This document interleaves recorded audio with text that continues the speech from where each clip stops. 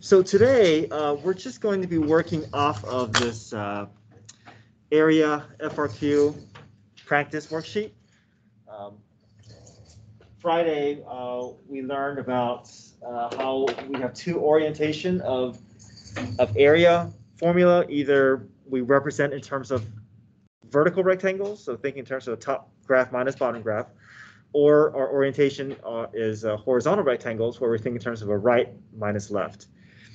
So previous periods, basically was only able to get through this first page, but it's okay because I think this first page kind of demonstrates all the complexities, all the subtle differences between the two forms, and I think we're going to get a good understanding of all the the nuances switching from one form to the next, and hopefully it will give us a just a better robust understanding of area.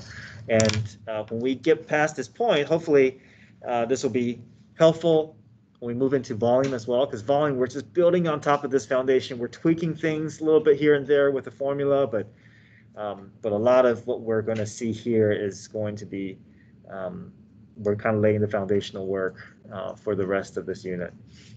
So if you have your calculators, go ahead and have those out. I prefer the 84 because you can do more with it. You can see more with it. You're more restricted with the 36 Pro, but for now, looks like we're able to do most everything on a 36 Pro. It just takes a little bit more cumbersome, but we can do it. So I'll show the individual steps for both. So once you guys feel comfortable, whichever calculator that you're using. Okay. So let's read this problem here. We have R and S being the regions in the first quadrant. Region R is bounded by the x-axis by the graph of y equals 2 minus x cubed and y equals tangent x. Okay. Region S is bounded by the y-axis, the graph of y equals 2 minus x cubed and y equals tangent x. We're going to first focus on finding the area of S. So for every region, we're going to attack it from both the top minus bottom and the right minus left. Just to let you know, though, on the test, you can pick either form, assuming that both forms are interchangeable.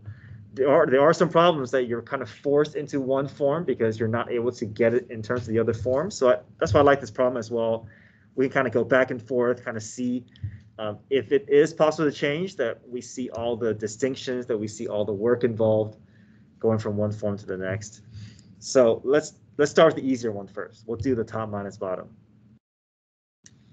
Go ahead and shade in the parts that we're focused on. We're focused on region S. So go ahead and shade in that region S there.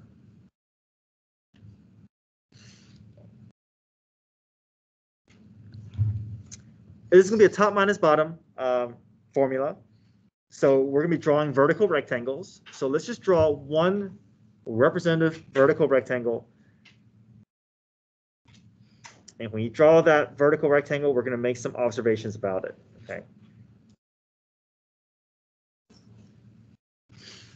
Now, imagine that we're going to cover the entire shaded region with these infinitely, now, our rectangle is pretty thin, but we're going to have to imagine infinitely thin rectangles from one end to the other end until it fills out the entire region, okay? So let's ask ourselves this question here. Imagine all these infinite numbers of rectangles, okay? Are the tops of every rectangle hitting the same graph all the way through? From one end to the other. It is, right? Okay, good. Yeah, that's right. For the shaded region, that's all we care about, and it is. Is the bottom of every single rectangle hitting the same graph? Yes. Okay, so that's good. That means we only need one integral notation to represent area. We don't have a conflict. We don't have a separate top or bottom function that we have to be aware of. So we know all we need is one formula. Okay, so let's identify some information here. We're going to start putting it into the area formula. And as we start that process, we're going to begin to see what else we need. But then at least we have our, we can kind of start building it. Okay, so area equals. Okay. Now look at the formula here. We're doing top minus bottom, which means that all of our equations have to be in the form of y equals, which is perfect because every equation that we have was ready to go in that form. There's no adjustments needed. Now look at the bounds here. The bounds is showing x1 to x2. That means we need values in terms of x to represent the bounds. So I like to think of it as from the left to the right endpoint. So what's the furthest left x value that you see of the shaded region? 0. Okay, so we see that's just right here. And what's the furthest right x value that you see? The intersection. Good. We don't know what that is, but we can visually tell it's the intersection. So that's what we're going to do. We're going to find the intersection, use the calculator to help us find that value for us, but we know we need some assistance because this is not going to be easy to solve by hand. We'll leave that upper bound blank because we'll come back to it. Let's just fill out the rest of the formula. Top graph. So we want to ask ourselves, what is the top of the rectangle touching? What graph is it hitting? Y equals 2 minus x cubed. Okay, I'm just going to go ahead and write that here visually, and then we can put into the formula. What's the bottom of the rectangle hitting? 10x. Okay. Now, it seems really obvious right now, but I think reading it from a rectangle perspective is going to be helpful. If you can draw those rectangles and then just ask yourselves, all right, what's the top of the rectangle touching? What's the bottom of the rectangle touching? Because sometimes it may challenge what we think may challenge our assumptions in terms of, okay, the top function must be this because this is what's given to me. Having those rectangles there kind of helps us, clarify that, right? Wait, is the bottom function really what I think it is, or is it something else? And having that visual perspective, I think, can potentially help us avoid some mistakes and force us to reassess our assumptions. So, but in this case, it's pretty obvious, right? 2 minus x cubed is the top, bottom is tangent x, so we'll just put it directly into that formula that we see in front of us. So top function first, 2 minus x cubed, minus the bottom function, which is tangent x. Now, this is a good habit here.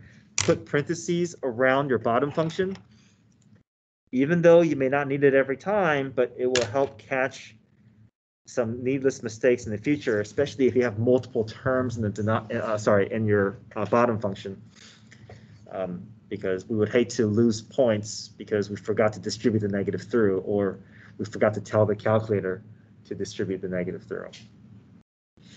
Now, let's look for the upper bound, right? That's the only thing missing from being able to plug in the calculator. I'll show this from a graphing calculator perspective first, and then I'll move on to the 36 Pro. Right. So we're not going to solve the equation in the calculator. We're going to make the calculator look for it from a graphing perspective. So if you guys can go to y equals, we're going to type in those functions. So it doesn't matter what order. I just did tan x first. So tan x and 2 minus x cubed. Oh, one more thing. Make sure that you're double checking and that your mode is radian mode. A lot of times it may not matter, but for this case, we definitely need radian mode because we see trig. Ideally, you're always in radian mode, but just, for some reason, every now and then, I see students' calculator just for some reason flip over to the other mode. So it's always good to double check. It's going to greatly influence your graph if you don't have it in radian mode. All right, so let's go back here. Everybody good with y1, y2? Now, we're going to graph it, but before you hit graph, let's always have a standard graph to start with. So if you go to zoom, and you're going to pick zoom 6. And that will just ensure that because you may have previous graphs that have already been zoomed in, and it's a good place to kind of reset your graph. It may not be where you want to be for viewing what the parts that you want to view for this problem, but it gives you a starting point, and you can decide from that starting point, do I want to zoom in or do I want to zoom out? So standard, and hit 6, hit enter. And you're going to see that we're zoomed out a little far, right? We can see that the region that we care about is only that little portion near 0, 0 in the first quadrant. So we would like to get a better view of just that portion. So what we're going to do is we're going to draw a box. We're going to draw a box around that region. And what we're going to do is we're going to aim for the upper corner of the box. We're going to aim for the upper corner. That's where we're going to kind of set our point. And then from there, we'll drag and we'll create a box out of it. So I'm going to target a point upper corner. So go to zoom. And you're going to choose box. You're going to choose option number 1. Zoom box. Hit enter. Now, use your directional arrow and you should see a blinking cursor. And then move it to where you think is the upper corner of the box that you want to create. And I like to create a box that is slightly outside of my boundaries where I think I want to be, so I can kind of see, at least I like to see a little bit further. So here, even though I don't have to technically look at the second quadrant, I like to be in the second quadrant just so I can have some perspective. Hit enter when you think you've reached your upper corner. But just hit enter once, and then you're going to drag using your arrow. Now, when you go as far as you want to go, don't hit enter, but rather hit the down arrow. And it's going to take that line and it's going to start dragging it into the shape of a box. I like to go a little below the x-axis so I can kind of see a little bit beyond my shaded region. Hit enter, and now the screen is going to zoom in to just that region inside the box. Okay, hit enter. Now we should get a good picture that is similar to what you see on paper. Okay, questions so far? Now we're going to look for the intersection, okay, but we're going to make the calculator find it for us. So if you can go to second trace, and then you're going to pick option 5, second trace, and you're going to select intersect. Okay, everybody there? So we're going to have the calculator find the intersection of the 2 graphs for us, but we're going to have to tell the calculator which graph to look at.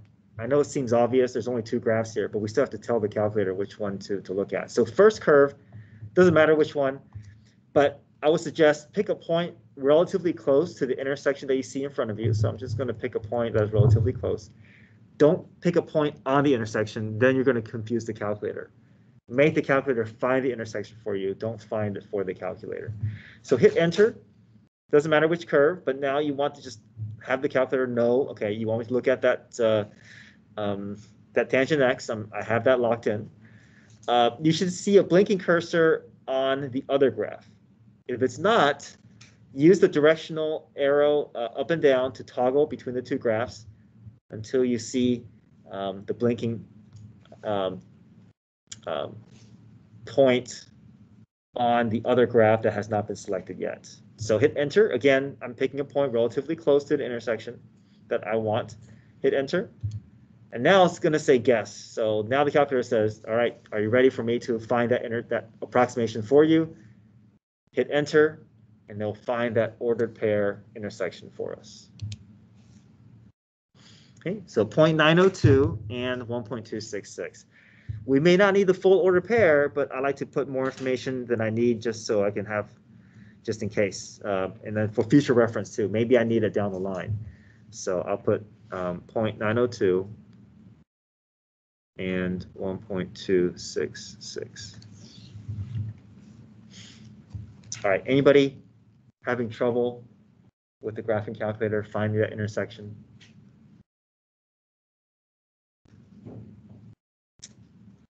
Okay, so now we have it, right? So what's our right endpoint now that we want to use? Remember, both have to be in terms of x, so this right bound is now going to be what? It would be 0.902. 0.902, okay? So I'll put that in, 0.902. All right, let's enter this in the calculator, both for the 36 Pro and the 84. Let's do this first. Let's get our answer, and I'll come back and I'll circle back to talk about how you can find this value using your 36 Pro. So area equals, so go back to your home screen, and then you're going to do math 9 on your graphing calculator to reach your integral notation. So we're going to go from 0 to 0.902.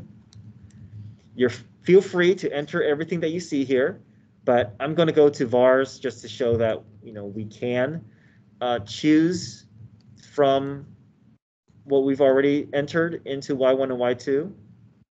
So I have y2 holding the 2 minus x cubed minus vars. Okay, so right now it's not a big deal, but I think down the line, especially if you have a really messy expression and you keep on calling it for different area or volume formulas, you would rather just have it stored in y1 rather than having to type everything in all over again. But I guess in this case, it's about the same time. Okay, so area equals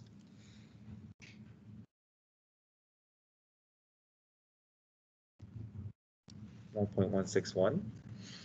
On a 36 Pro, there's the integral notation there under, you see that above E, that blue notation there. So do second E, take you to that integral notation, and just type everything in as you see as well.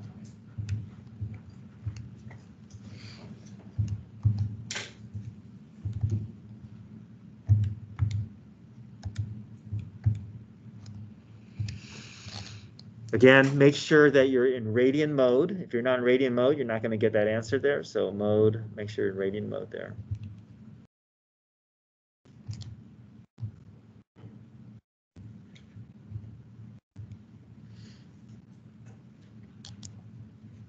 Okay, any questions with finding area? All right, let's talk about that intersection here because I haven't gone over how to find that intersection, that 0.902 using the 36 Pro.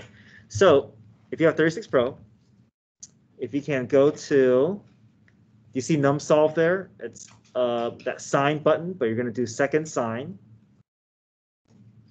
So do second sign, which will take you to numsolve. And we're going to, it should be, if it's not clear, then we're going to clear these out here. And we're going to find the intersection between the two functions here, between the y equals tangent x and the 2 minus x cubed. We're going to look for that x value intersection. So let's type it in. We'll say 2 minus x cubed equals tangent x, or tan x equals 2 minus x cubed. The order is not going to matter.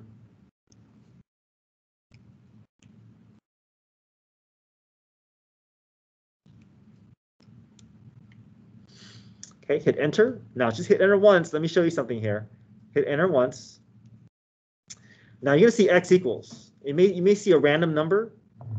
Put a 0.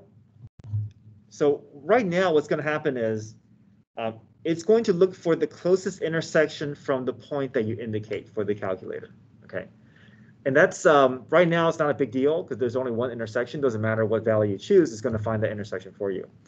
But if there were multiple intersections, it's only going to find the one that's closest to the point you indicate. So if there's another intersection that's over at like 9 point something, then you have to choose a value that's closer to 9, and they'll find that intersection for you. So if there's multiple intersections, you got to look for it separately. It's not going to find it all at the same time for you. But in this case, we know there's only one intersection. It's close to 0. Hit enter. And now it's going to hit enter again, and it's going to find that x value intersection for us. 0.902. Right. Again, you're going to go to numsolve to get that. So second sign will take you to numsolve. Okay, any questions there? All right. So we're going to find region S again, But now from a right minus left perspective, we should get the same answer, but this is going to be a lot more involved here. But it's going to be good practice for us to see how to deal with right minus left. If, especially when everything is given to us in terms of for setup for top minus bottom. But it's good for us to see it. Any questions with this first part here? Everybody okay? No. So same region, we're still looking for area S. If you guys can highlight that or shade that in. Okay, so now we're going to explore this from a right minus left perspective, which means that our rectangles are now going to be horizontal. It's not going to be vertical. So if you can just draw a representative rectangle, and we can decide if there's anything that we need to adjust.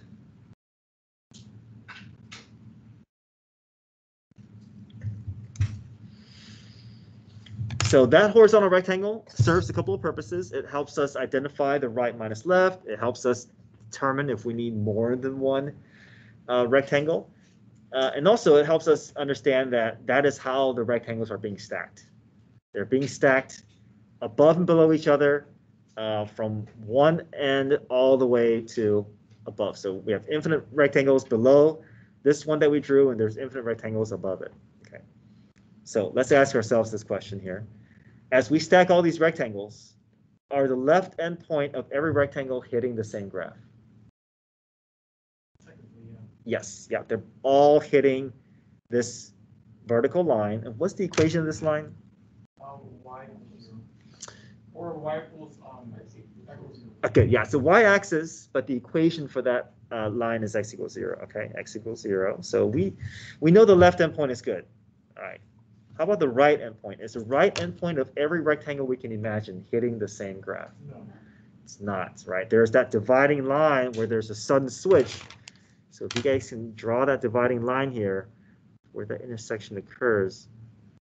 So I have a rectangle above it, which is good for that upper region, but I'm going to draw a rectangle below it to represent that there's a different different functions involved, different equations involved for the bottom rectangle. So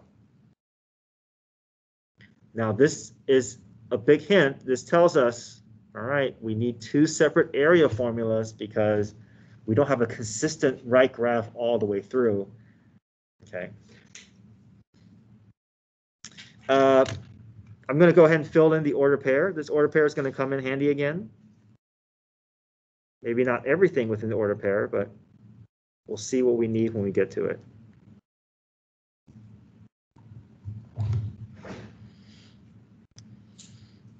Okay, questions so far?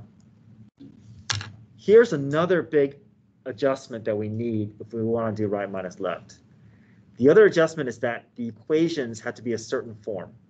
You see how before all these equations are nicely set up as y equals? When you see y equals, you know that those are perfectly set up for top minus bottom, but they're not perfectly set up for right minus left. For right minus left, we have to have this form of x equals. And you can tell that there's some work that needs to be done, right? These equations are not fit for right minus left. So we're going to spend some time rewriting our equation so we can get it into the right form. So let's do one at a time. Okay, let's start with the tangent x and see if we can get it into the right form, and then we can tackle the y equals 2 minus x cubed. All right, how can I get x by itself for this first equation? Arctan. Good. So we don't do anything like dividing by tan, right? But we do move that tangent over by involving inverse. So Oscar, you said arctangent, which is perfectly fine. I'm going to say inverse tangent just because it matches our calculator a little better. But arctangent is fine. It's just maybe visually it's more helpful because the inverse tangent is the notation that you see in the calculator. Okay, everybody good there? So we're able to isolate the x by itself, and that's exactly what we need if we want to do the right minus left formula. All right, let's solve for x for this other equation. So I'm going to move the x to the left. I'm going to subtract y to the right.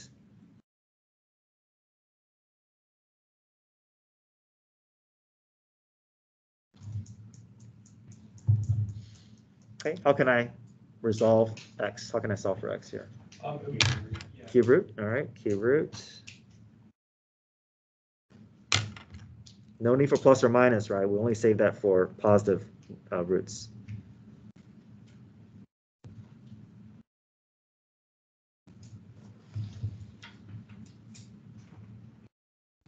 All right, the equations that we need are ready to go.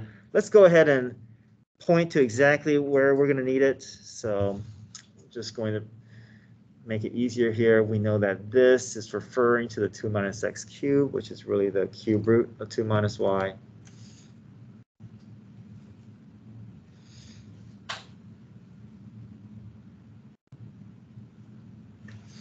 And then this part is the tangent here. So I'm going to say x equals inverse tangent of y.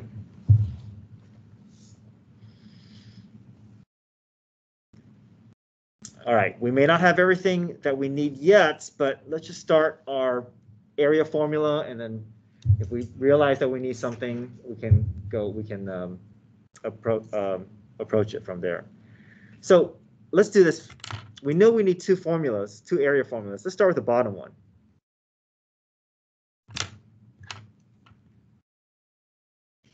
And let's piece by piece work in the formula. So notice we have some adjustments here, right? For top minus bottom, we're looking for bounds in terms of x. We're going from left to right. But if we're doing right minus left, we're looking for bounds in terms of y, which means that we're looking for the lowest to the highest y value of our shaded region. So let's start with the bottom shaded region first. What's the lowest y value that you see of the bottom shaded region? 0, right? It's just that point there. Okay, good. What's the highest y value that you see of the bottom shaded region? 1.2. Good. Right now we're targeting the y value, right? We don't need that 0.902. Now, if you have the 36 Pro, you don't know this point yet. Okay, but we'll come back to it. I'll show you how you can find that, because you're not given the full order pair like before. You got to look for this independently. Okay. So we're ready for our formula here. Right minus left. What's the right endpoint of my bottom rectangle touching? The 10x. Okay. Yeah, but we got to adjust it, right? The inverse tangent y. Yeah. Okay. All right. Okay. That's the right graph. Right minus left. What's the left endpoint of my bottom rectangle touching? The x equals 0. X equals 0. Okay. Okay. dy. Plus, now let's move on to the upper region, the upper shaded region. What are the bounds going to be? What's the lowest y value that you see of the upper shaded region? 1.266. Yeah, we're going to pick up where we left off, right? We start at 1.266, and then we're going to pick up where we left off, and we're going to go from there, 1.266. And what is the highest y value of my upper shaded region? 2. How'd you find that? I just plugged it into the original equation. 2 minus x. Good. So yeah. So if you think of it in terms of, well, that's just basically the y-intercept, and y-intercept just means that I'm going to replace x with 0.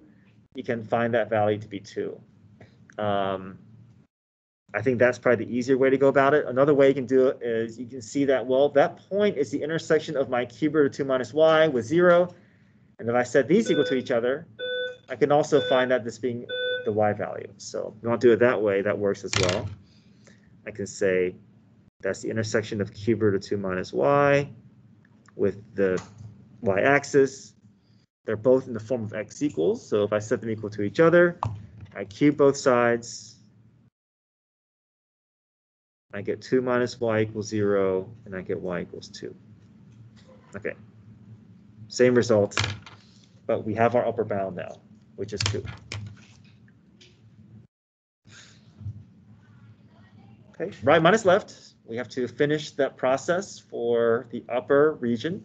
What's the right endpoint of my rectangle hitting? Cube root of 2 minus y. right minus left. And what is the left endpoint of my upper rectangle hitting? So x equals 0. Good.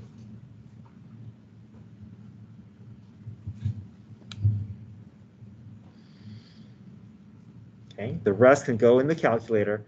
Now, before I forget, I want to talk about how you can find that 1.266 using the 36 Pro. So the 36 Pro, it's not right. We don't have the option to find that order pair like on the graphing calculator. So what we're going to do is we're going to set the two equations equal to each other. The inverse tangent y, because we know that this point is the intersection of these two y graphs here. Inverse tangent y with cube root of 2 minus y. So if you go to numsolve, now I'm going to type this in.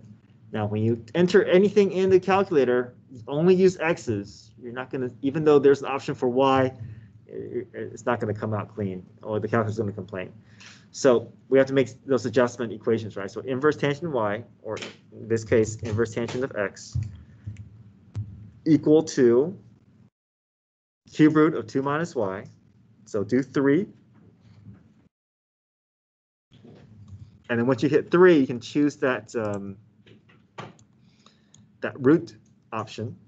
So 3, you see that there's a root option there. So second x exponent, that's going to force that into a root, and then 2 minus x.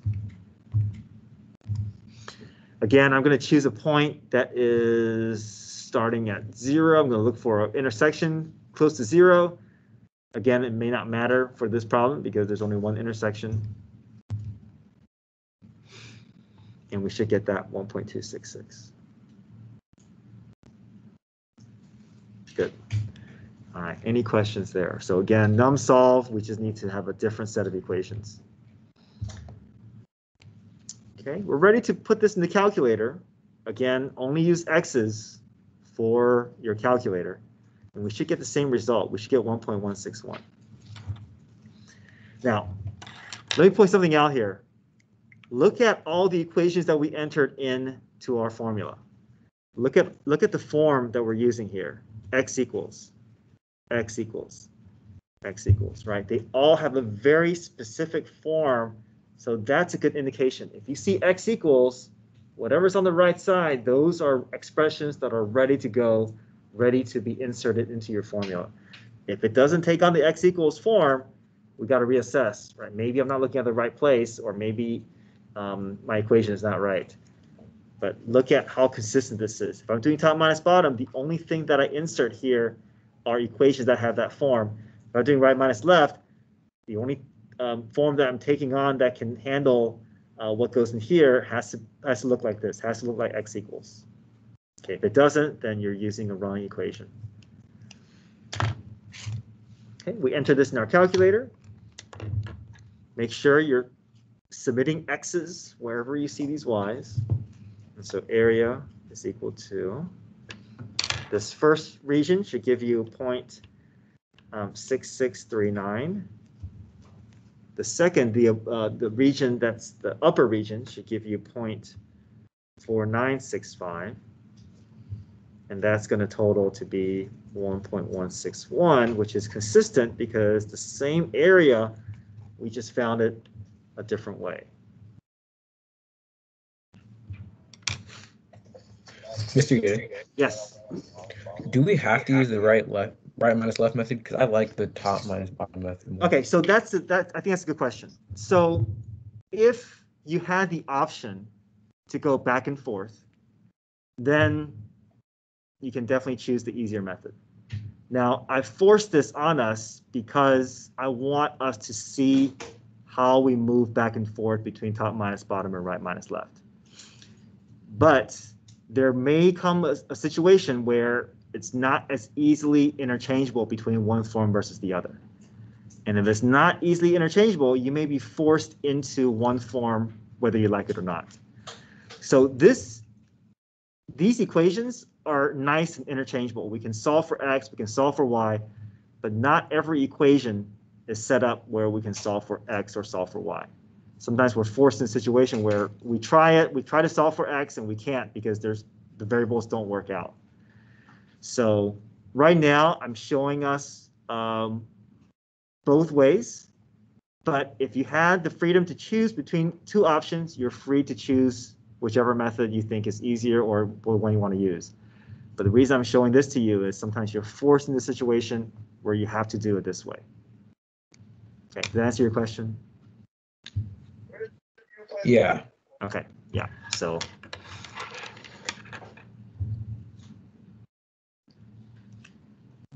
But this is as hard as it gets in terms of the amount of things you got to watch out for, right? This problem, we have to decide, oh, we got to deal with two separate regions, and we have to convert all the equations to be in the right form. We have to look for the intersections with our calculator, and right, this is a lot, right? We'd much rather prefer this method, but I think it's good that we are trying to wrap our head around this method as well. Okay. All right, let's go to region R.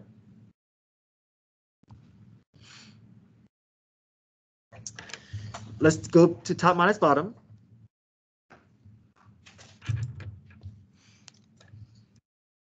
And let's shade in region R so we can see exactly what we're dealing with here.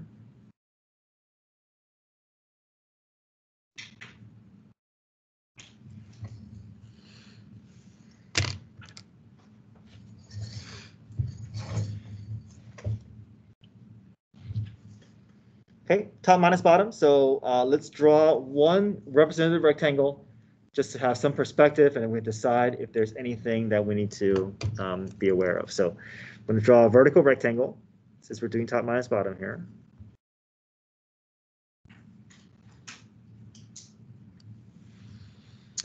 So imagine there are infinite rectangles vertically drawn from one end to the other, to the left and to the right of the rectangle that I have placed. Is the bottom of every rectangle hitting the same graph? No. Or yes. Okay, it is, right? And what's the equation of that bottom? Y equals 0. Okay, I'll put y equals 0 here because we know we're going to need it later. Okay. What about the top? Is the top of every rectangle that we can imagine hitting the same graph? No. It is not.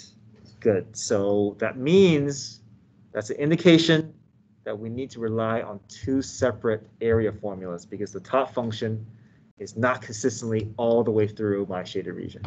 And we see there's a, the break is here at that intersection, right? That intersection is where there's a sudden change in the top of these rectangles that we can draw.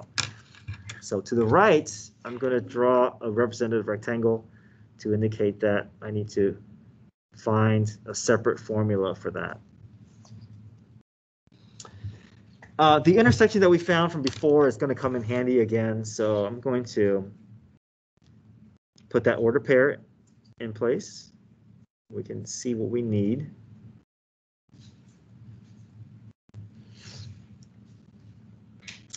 We need two separate integral formulas. We're going to go to our area formula for top minus bottom. So let's see if we can put all the pieces in place. All right, let's do the left region first. Let's do the region with the left rectangle in it. All right. We want to go from the furthest left to furthest right. What's the furthest left x value that you can see? 0. Okay. Okay. What's the furthest right that you can see of the left region? 0.902. All right. We're focused. We're back to the x value. That 1.266 is not going to be relevant for this formula. Okay. We're ready to do top minus bottom. Our equations are all ready to go. They're all y equals. These are perfectly set up. There's no need to adjust our equations. All right. What's the top of the left rectangle touching? Which graph? The 10x. 10x. Top minus bottom. What's the bottom of the left rectangle touching? Y equals 0. Y equals 0. Right. So notice how this is different, right? The top minus bottom is not like before where we're just doing the two equations. Having those rectangles drawn is giving that indication that, oh, wait, that bottom function is not the 2 minus x cubed, it's the y equals 0. And I think having those rectangles there kind of helps us focus our attention, right? If you look at the top, look at the bottom, whatever is touching, that is the functions you want to use. Okay, so that's the left region. Plus, let's do the region on the right. Okay. What's the furthest left x value that you see of that, where that right rectangle is located? 0.9. So we're picking up where we left off, 0.902. And what's the furthest right endpoint of the shaded region for the right side? 1.259. So how'd you find that? You put it into the y equals or x equals q y negative y plus 2. Okay, so you solve for x. Yeah. Okay, good. So we know that this is the x-intercept of the 2 minus x cubed. So you can also think of it as that's the intersection of the 2 minus x cubed and the y equals 0. So I'm looking for the x-intercept. I can say 2 minus x cubed equals 0. Solve for x. X cubed equals 2. It's not a nice number here, but cube root of 2. We can work it out by hand. Or sorry, we can algebraically solve it by hand, but you can use a calculator to get that decimal value. And that decimal value is 1 point, what is it again? 1.259. Okay.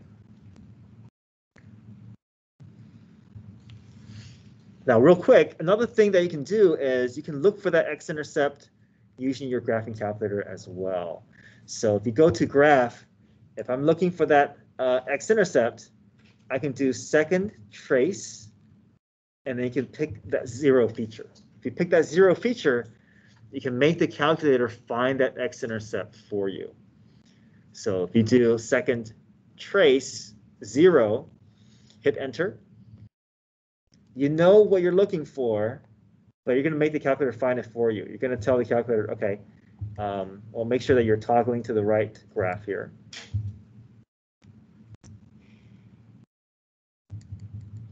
And you're going to pick a point to the left of the x-intercept, hit enter, and then pick a point on the other side of the x-intercept, hit enter. And now it's going to find that x-intercept for you, which is the same point there, 1.259. So second trace 0 can also help you find x-intercept if you don't want to solve it by hand. Okay. The rectangle on the right, what is the top function? It's 2 minus x. Good, 2 minus x cubed. Top minus bottom, what's the bottom of the rectangle, right rectangle touching? 0. 0. So we have everything, right? Okay. Enter those into the calculator, and we'll total those separate regions, and that will give us the full area of our shaded region.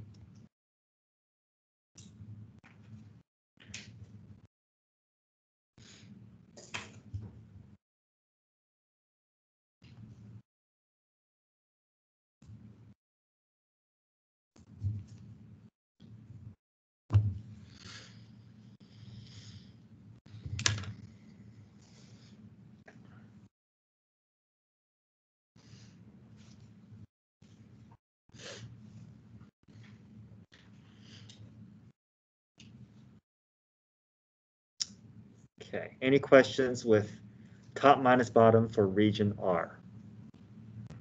For each of the regions, did you just plug them into your calculator and then add them? Yes, yeah, I plugged all this in the calculator. So practice this. If you're having trouble arriving at these answers, let me know. But yeah, you're right. These are all calculator work. I just skipped showing it, and I'm just jumped to the area. Figure that I showed enough. But do you guys need to see any of these? Or are you guys good?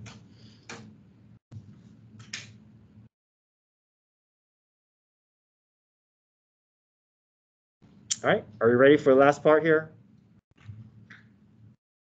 So we're gonna approach region R from a horizontal rectangle perspective. So go ahead and shade in that region.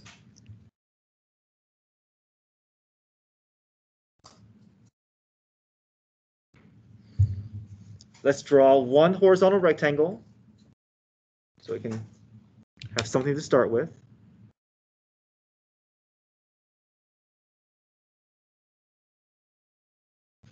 So imagine you have infinite rectangles below that horizontal and above it, but the important thing is you know how they're stacked. They're stacked horizontally, one above each other. Okay, let's explore the left and right endpoint here. Is the left endpoint of every imaginable rectangle with shaded region, is it hitting the same graph? Yes. Yes, okay, that's a good sign.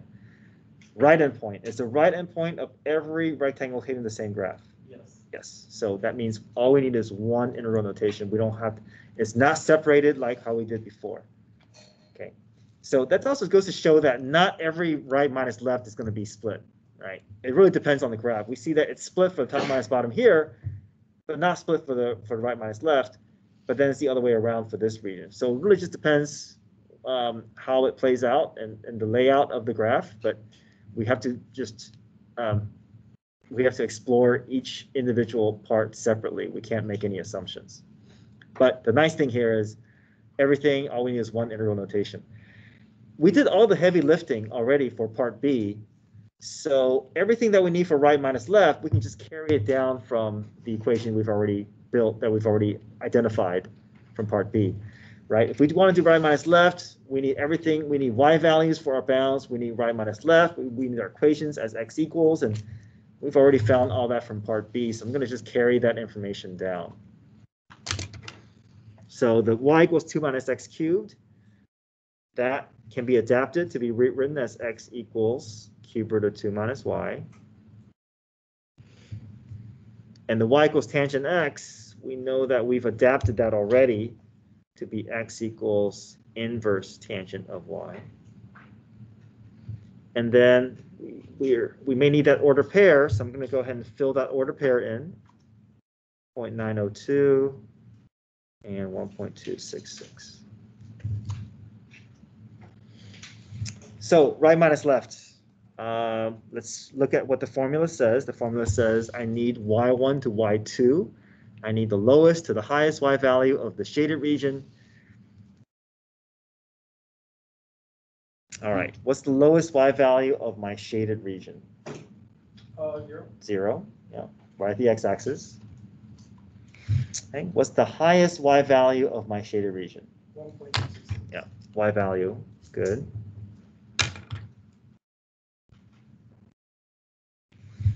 Okay, let's go to our rectangle. All we need is one rectangle, so all we need is one formula.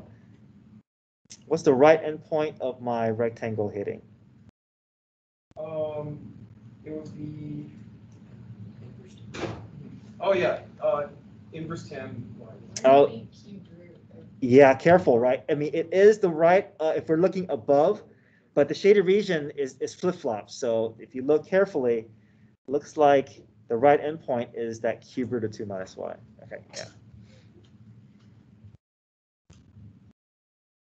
Right minus left. Okay, what's the left endpoint touching?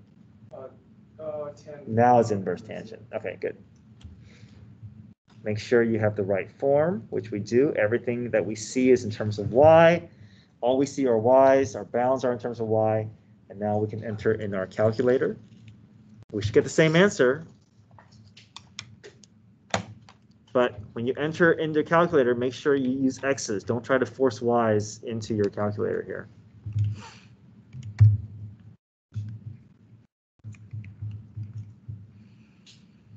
Right, so the cube root, I'm going to hit 3, and then the second radical there, x raised to the, I'll force that cube root in place, 2 minus x. Okay, minus inverse tangent of x. On paper, you're writing in terms of y, but in the calculator, you have to use x's.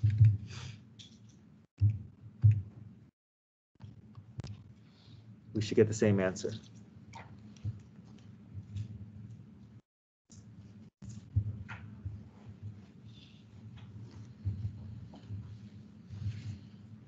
All right. Any questions? Okay, this period, Yes. we only did, Can you just yes. go over like how you determined which sides, like at the very beginning, you decide the furthest right and furthest left? Sure. So we understand that if we don't do right minus left, we're drawing horizontal rectangles, okay? And we know that the equations that we need have to be adapted. So I just brought all those down from what we converted, right? We converted the equations already, so I brought them down. So are you good so far with these equations?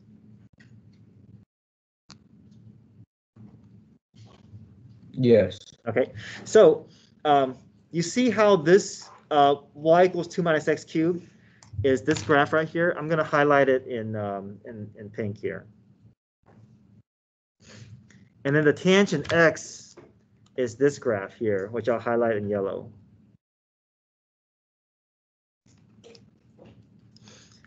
So this pink graph is 2 minus x cubed, which I'm going to rewrite as cube root of 2 minus y.